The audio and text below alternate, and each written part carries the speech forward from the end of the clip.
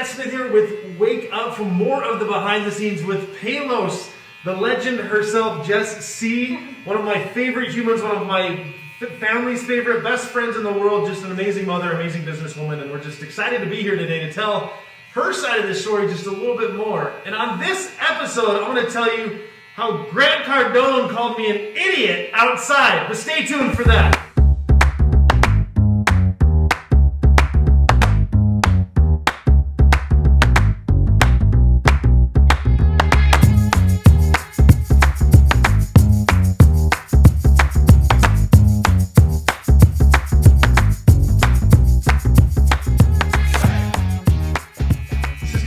I'm getting a haircut, I'm getting the real experience, like barbershop talk right now or something. I like this.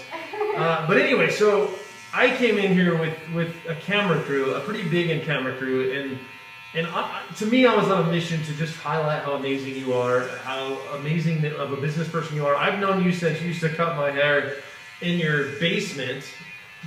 Yes. And to the long way. Then you went up to a smaller shop upstairs by my office. Mm-hmm. To being so successful that now you built your own shop and on the verge of potentially opening more shops. You're one of the hardest working women I've ever met in my entire life. But beyond that, you're probably one of the best mothers I've ever met in my entire life. And you inspired me and my own wife as a parent.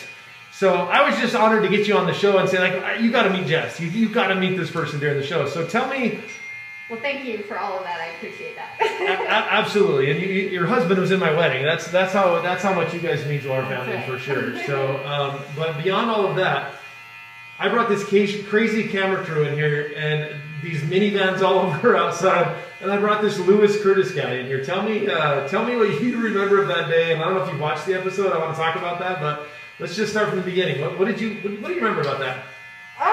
It was interesting. You know, it wasn't what I expected because, of course, you're given a different premise than what the show was actually about.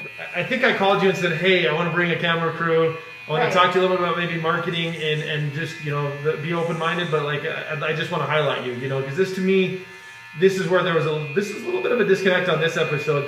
Why I was called an idiot, I think that's funny to me still, but it was because this was a movement to help all small businesses for sure. So how did you feel about us? I mean, all of us coming in here. What was your take? You know, as we got to talking, it was very obvious very quickly that I was a waste of Lewis or Grant's time. Yeah, so I mean, and I think I've learned that now, being with the Discovery Channel, understanding what his motives were, it makes a little bit more sense to me and why me and him got in an argument outside. But at the time, I was like, these people need to be highlighted in our community. They're two of the most amazing people I know, and you truly do such an amazing business. You know, that was a little offensive to me because this was to highlight an amazing business owner in our community. Through the eyes of this camera crew that was doing a documentary on Pueblo. So for the first time, I mean, this is when me and Lewis Curtis went outside after this was all said and done, I kind of lost it a little bit because of the way that he, you know, the aggressiveness that he had in here. And I was like, dude, like this whole thing is a movement for Pueblo. This is to highlight the amazing people, amazing businesses. And then he was very skittish, like, we're wasting our time and our energy and stuff like that. I'm like, no, we're not. Like, we're on different pages. If you think that this is all about the dollar, I will never take advantage of somebody to make a dollar. I will lose money before I take advantage of anybody. And that conversation happened out there. And at some point in that conversation, I remember Grant going, you're an idiot. And I remember pulling back and going, did you just call me an idiot? And he was like, anyway, yeah, I don't know if I meant that, but like what you're doing right here is we need the bigger fish. We need to get big money and blah, blah, blah, blah, blah. And I'm like, no. We need to help everybody from the largest business to the smallest business and make sure that we help highlight how amazing this community was. So that was the first moment that me and Grant got a pretty heavy argument. I was really hoping that would highlight on the show, and they didn't show it. You know, it showed my side saying, hey, we got to go for the small businesses too.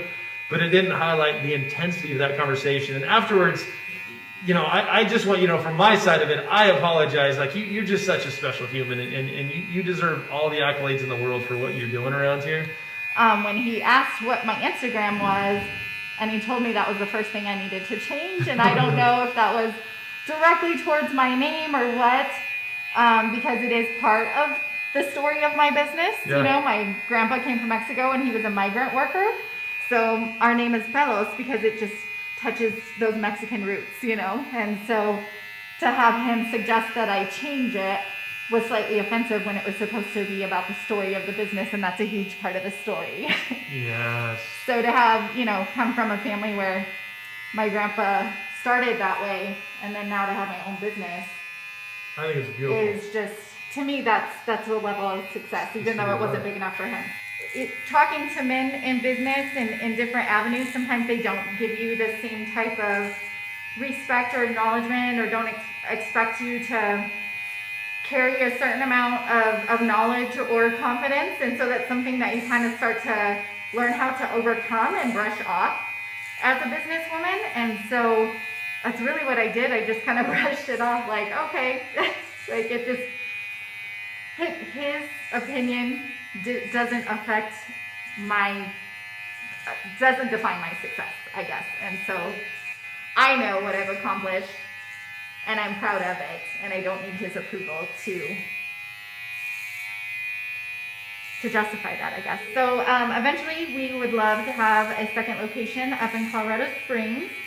And then long term, I'd really like to franchise. So this one is Pélos by JessC, and I feel like it would be amazing to have some of our stylists grow into owners themselves so that they could have their own Pélos, like Pélos by Trina, Pélos by Alyssa, or whatever their name may be. And you are truly one of the hardest working women I've ever met in my life, and it shows. That's why you're so successful at what you do. Thank you. I appreciate it.